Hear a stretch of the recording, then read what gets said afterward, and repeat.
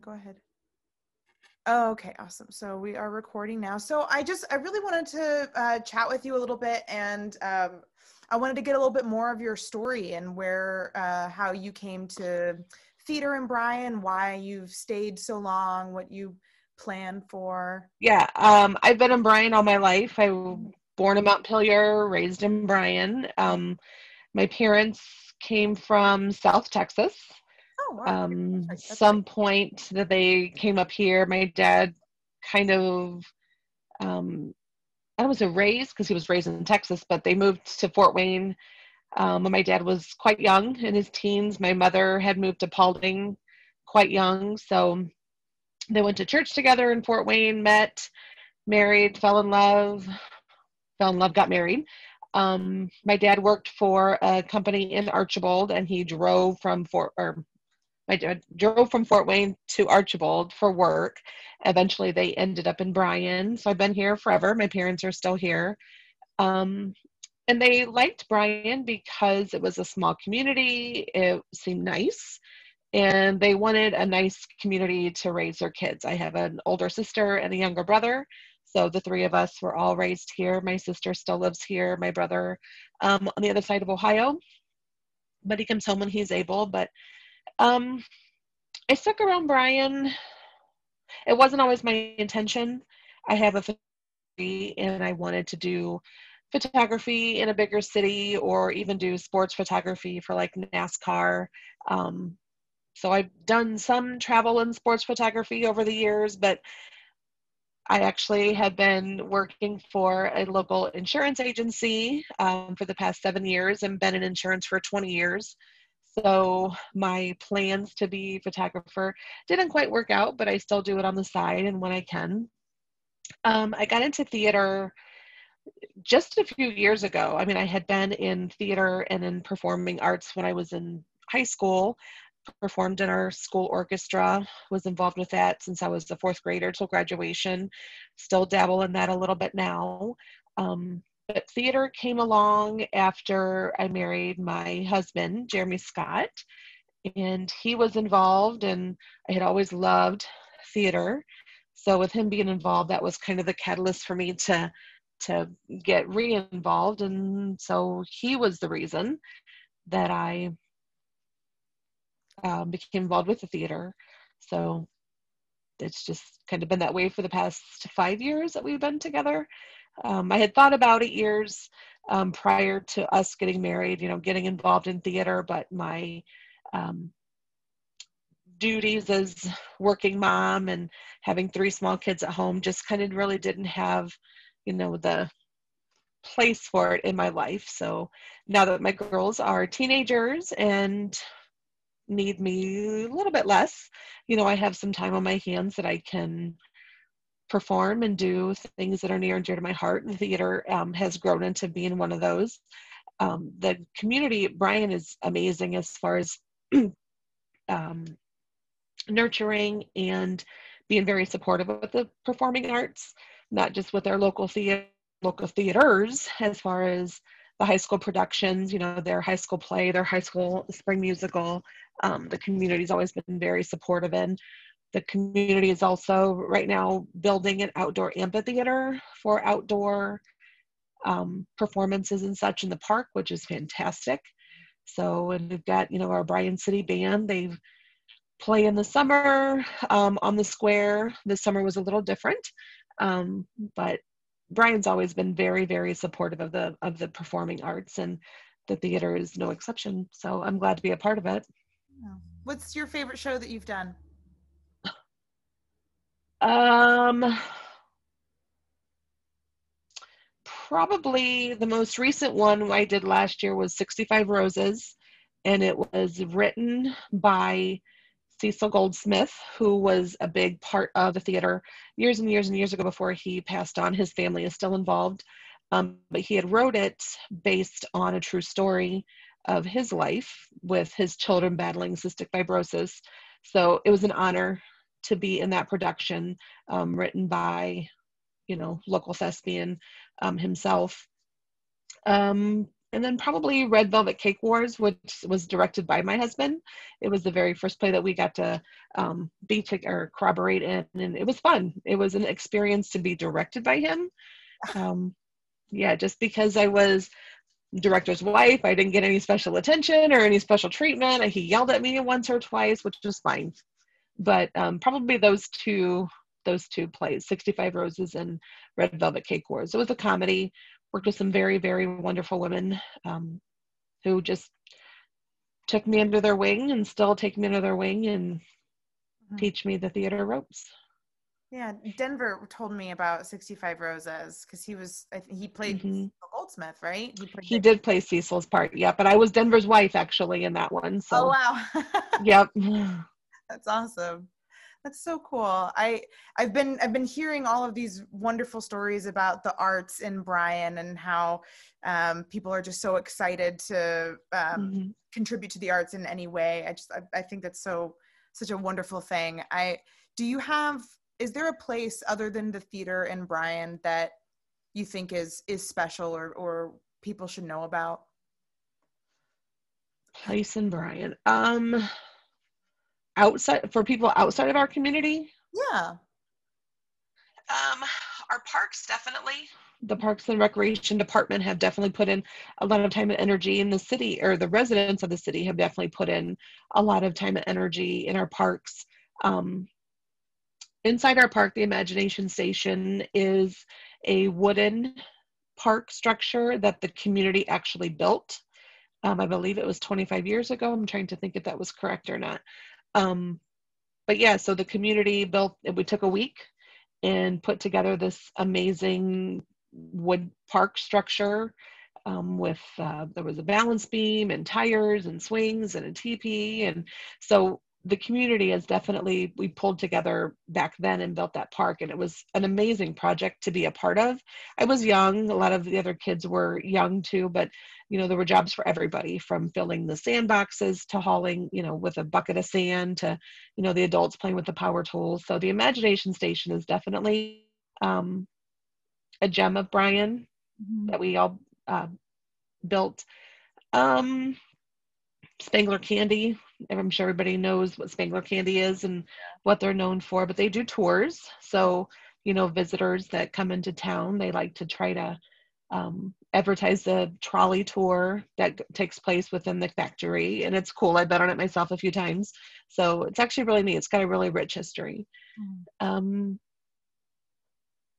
don't know, I think a lot of our little parks even have their own little spots that are nice to grab a picnic or bring a lunch to and just sit and be. So our parks, they're beautiful. And the town has really worked hard on keeping them developed and just beautiful parks. I was able to go through several parks when I was there, and they really are, just absolutely lovely little places. Yeah. Do you have a favorite memory growing up in Bryan? Our Jubilee, the annual Jubilee that we have downtown around the square, it's usually a week long, from like Tuesday to Saturday, and then like a day in the park where we have our fireworks in June. Growing up, it was always the thing to do for the start of the summer. So there was rides and games, and it's just this little carnival. But, you met your friends and you just walk around the Jubilee for hours, the night, snacking on junk food and, just whoever. But probably the Jubilee. My parents would take us, and we would go on Sunday for the fireworks and lay on a blanket, sit on the blanket, have a little picnic or whatever, and see that. So probably our annual Jubilee is probably my favorite memory growing up. It'll never be the way that it was. And of course, everything is that same way. But for me, it's our Jubilee. And you still do that? Does that still happen every year? It does. It's gotten a little bit smaller over the past just couple of years. I think it's been like a 3-day thing. But this year, of course, the kibosh was put on it, but hopefully next year they can bring it back. But yeah, so the Jubilee will still come. Local vendors, snack foods. So I don't meet my friends up there so much, but I know my children do. So it's nice to, just kind of go passed down, Mhm. that they take over that. But it's fun. It's fun to go see and just kind of be and remember how we were when we were young and getting a Pence's lemonade and walking around. Yeah, So that's wonderful. Oh, that sounds so nice. I wish it is neat. I hope that I can see that someday. And I wonder if you have any thoughts about where Bryan's headed.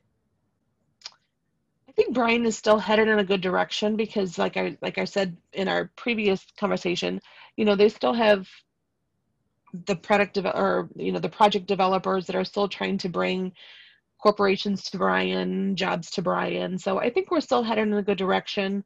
Um, Growing up and seeing the things that have changed over the few years or over the past, what is 40 something. So over the past 40 some years, Bryan's grown as far as some of the developments they brought in. Sad to see some of the smaller schools that are torn down, but we have a nice new high school, middle school combined on the edge of town, which is fantastic. Um, I don't know what's in store for Bryan in the future. I just know that our project developers are still always looking for businesses and industries to come in and take over the empty storefronts. And some of those that have purchased the storefronts and do small businesses, pop-up stores, they're great. They really, really are. It's hard to compete with the bigger box stores and Amazon. So some of the smaller stores don't survive, but a lot of us, we do try to pitch in and support, but you know, Mhm. one, a person can only do, so much as far as buying product and, Yeah.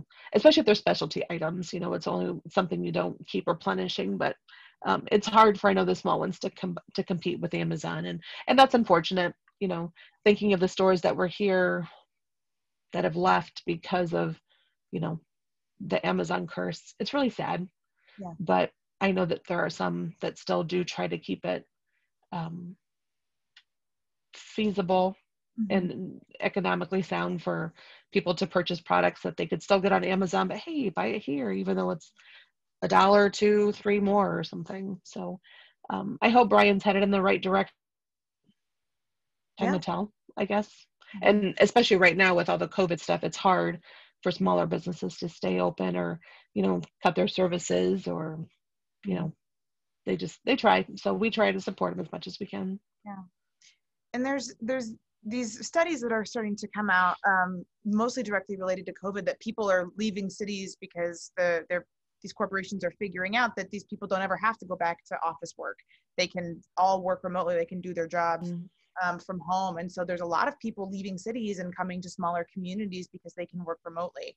Do you think that Bryan would be receptive to being a community for a bunch of city fleers? I do think so. Yeah. Yep. Because our school system is fantastic. We have quite a few other extracurriculars that some of the bigger schools don't have, or even as a smaller size where kids can have more of an opportunity on a team, in a club. So yeah, I do definitely see Bryan could be one of those that, like, it's almost like the snowbird effect. You leave the colder states to go and vacation in the warmer ones. You leave the bigger cities so you can stay home and work from home and have a smaller community to raise your children. But it's a great community to raise kids, and I'm raising my own three, and Mhm. Jeremy's two live in the next town. So we're all raising our kids in these small communities. So my company right now, we are all working remotely from home, and I don't think I don't know if my job could do it 100% from home because I do a lot of customer interaction. So those clients that want to come into the office and meet face to face with their agent, of course, right now we're not able to, but I have a lot of people sitting at my desk prior to COVID. So um, I don't think I could be one of those people who just 100% fully work from home, just because I do interact with my clients and like to do so. Yeah. Yeah. Oh gosh, I don't think I could ever work from home full time just for my own. I don't think I could do it. But yeah, I think it's a really interesting prospect, and just how do you position the town in such a way that people want to come and want to stay. So Yeah. Yeah, I think everybody that's in the community just really tries to make it homey and inviting and for people to stay. I came back like after college. I was gone for a little bit and then came back and now raising my family. So it's just the clubs that we have, the service organizations always make it very inviting. The other mothers that you meet from your kids being on the recreation soccer team, you become friends with and just kind of have that tribe to Yeah. raise the village, because of course it takes one. Mhm. So Bryan's always made it very comforting in a very just a homey environment. We're definitely a lot more diverse than what we used to be when I was growing up, which is nice to see. Yeah. So a lot of different other families of color have moved in and stayed.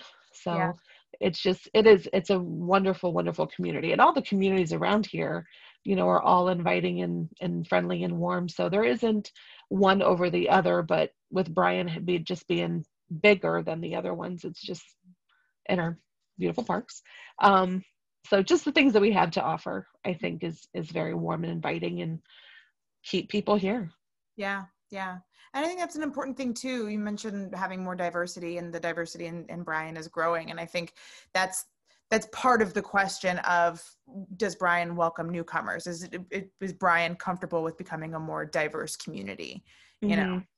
So, and it sounds like you're saying that it is.